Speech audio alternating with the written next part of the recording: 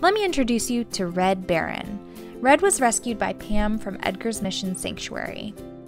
Pam knows that in nature, baby chicks seek comfort under their mother's wings, so she put Red on her shoulder where he would snuggle under her hair.